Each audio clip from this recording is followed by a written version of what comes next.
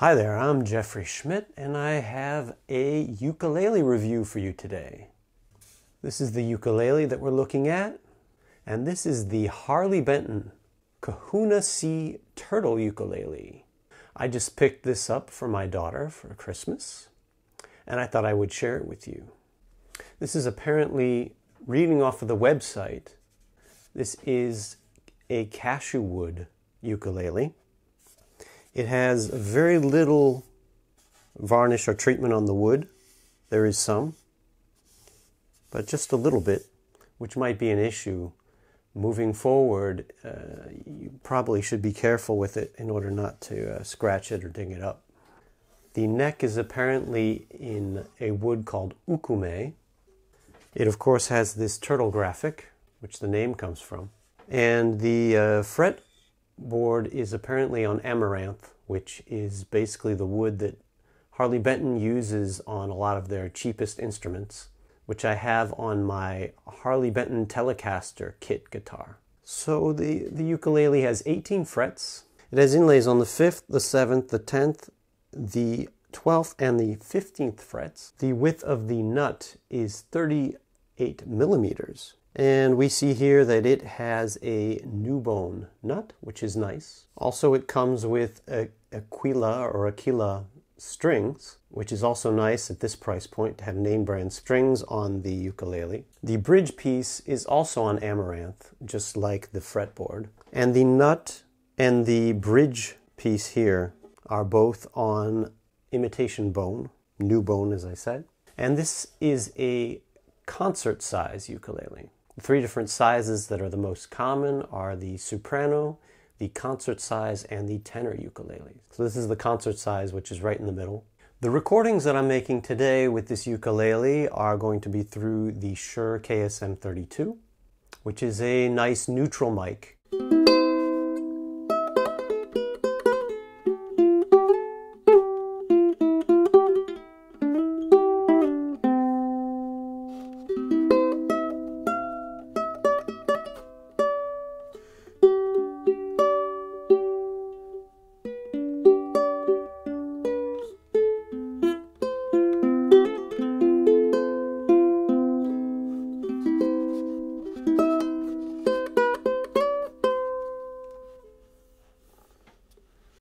Now, what are my thoughts on this ukulele?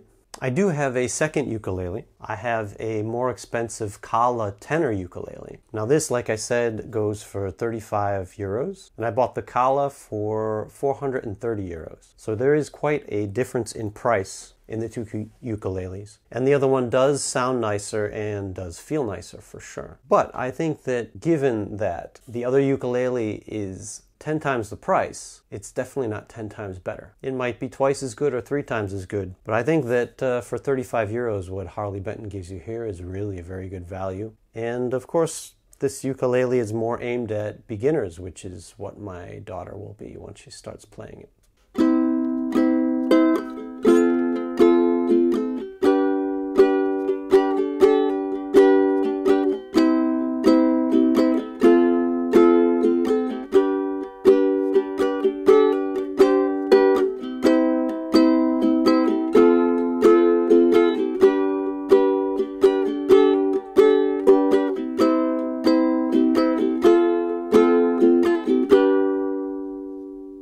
I do really think that from my experience, that the new bone bridge and nut really help the resonance of the ukulele, which is really, really nice at this price point. And like I said, it's also really great that you get name brand strings on the ukulele to start off so that you don't feel like you have to change the strings right away. So I think the resonance is pretty decent. On the other hand, the fact that it's not finished very much will probably be a disadvantage in terms of long-term life of the ukulele, in terms of scratching and marring. So I think that in order to keep it without scratches, my daughter's really going to have to make more of an effort than she usually makes with her possessions. So we'll see how that goes. The real cheap out part of the ukulele, besides the finish, I think is also the amaranth fretboard and the amaranth bridge piece. Now, I've never heard of any other guitar makers using amaranth. Clearly, it must be a very cheap wood that Harley Benton can get for their lower price instruments. And it does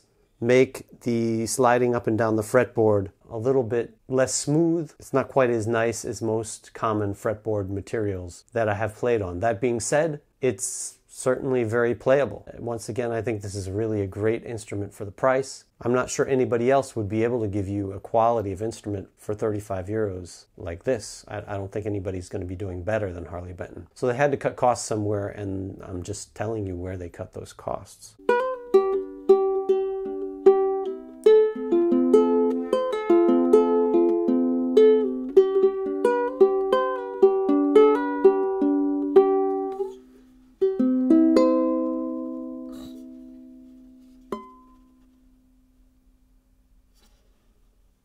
This is really a very good beginner ukulele. I definitely recommend it if you have a very low budget for a beginner ukulele. For whatever reason, whether you're a beginner or whether you want a second ukulele to just bring out and throw around without worrying about it too much, although it is somewhat fragile, so you have to get a soft case for sure if you want to be out and about with it without it getting damaged. The wood is somewhat thin. I don't feel like it's not going to break under your touch, under the force of your thumb or fingers or anything, but